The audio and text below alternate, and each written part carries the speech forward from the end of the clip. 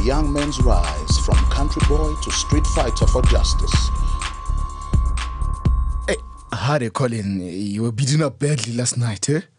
A few years ago, I would have kicked his butt. Now I'm just a useless bum. You're going to have to learn to fight with me, eh? Those totties, they're still out there.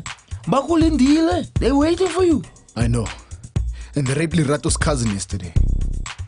It was because she couldn't pay for the drugs. They kept on pushing on her.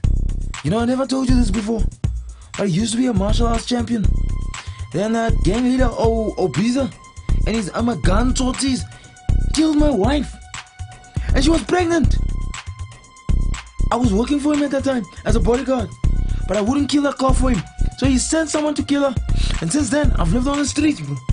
Mko, we're going to have to train you up if you're going to survive, eh? You, Colin, I didn't know, my friend. Please train me. I mean, that'd be great. First, we'll get you fit. Now start with the running.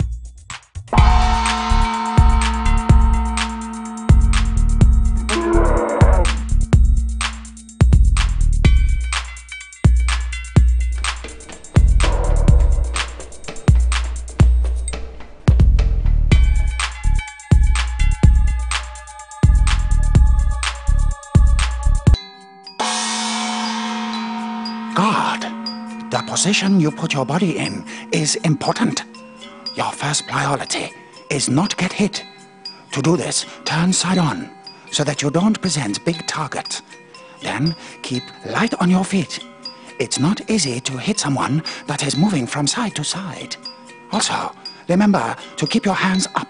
You want to stop that punch hitting your face.